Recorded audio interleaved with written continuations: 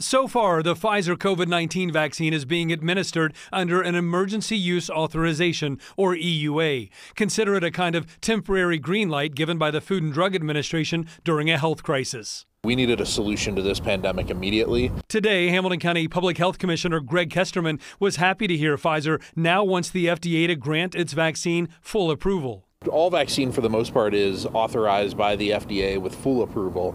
It's only during these emergency situations that they have to come up with a faster process. But Kesterman and infectious disease expert Carl Fichtenbaum with UC Health say that faster process does not mean Pfizer has rushed the process. The technology for vaccination has been really ongoing in a very good way for more than 6-7 decades.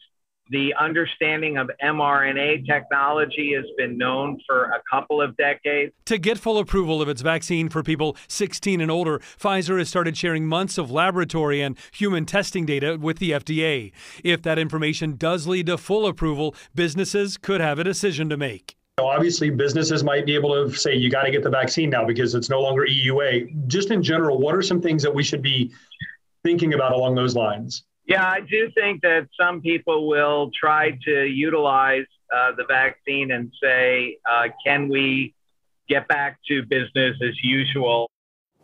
I can tell you so far, vaccine mandates have not been the norm because of the emergency use aspect of the shots. Full approval of a COVID vaccine would put it on par with the annual flu shot, which can be a requirement to work in certain industries. Reporting live tonight, Todd Dykes, WLWT News 5. All right, so Todd, any idea how long it's going to be before the FDA decides whether to grant full approval for Pfizer's vaccine? Well, Cherie, you're right. That'll be the next big question we're all keeping an eye on. The timeline not exactly clear at this point, but I can tell you in a statement, Pfizer's CEO said the company's goal is to win full regulatory approval, quote, in the coming months. Cherie? All right, Todd Dykes reporting live for us tonight. Todd, thanks for the update.